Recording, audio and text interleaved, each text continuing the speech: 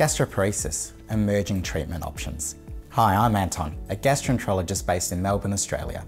Today, we're discussing a complex digestive disorder known as gastroparesis. This condition affects the stomach's ability to empty its contents, leading to a range of uncomfortable symptoms. While gastroparesis can significantly impact quality of life, there are emerging treatment options that offer hope for those living with this condition. So what is gastroparesis?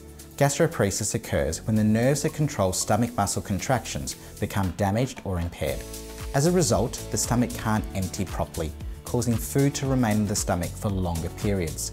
This can lead to a variety of symptoms, including nausea and vomiting, early satiety when you feel full quickly after a meal, abdominal pain and bloating, heartburn, and weight loss or weight gain. Gastroparesis can be diagnosed in various ways. If your doctor has a clinical suspicion, they may request you perform a gastric emptying study. This involves ingesting a small amount of food mixed with contrast material and performing a series of x-rays to assess the time it takes for food to exit the stomach. Gastric emptying time varies between individuals, but for the most part, half of your stomach contents should be emptied after 2 hours and 90% emptied after 4 hours. A gastroenterologist may also suspect gastroparesis if you have residual food in your stomach during a gastroscopy, despite having an adequate fasting time. Traditional treatments for gastroparesis have focused on managing symptoms and improving digestion. These include dietary modifications. A low-fibre, low-fat diet can be helpful. Smaller, more frequent meals may also be recommended. Medication. Medications like prokinetics can help stimulate stomach contractions. Botox injection.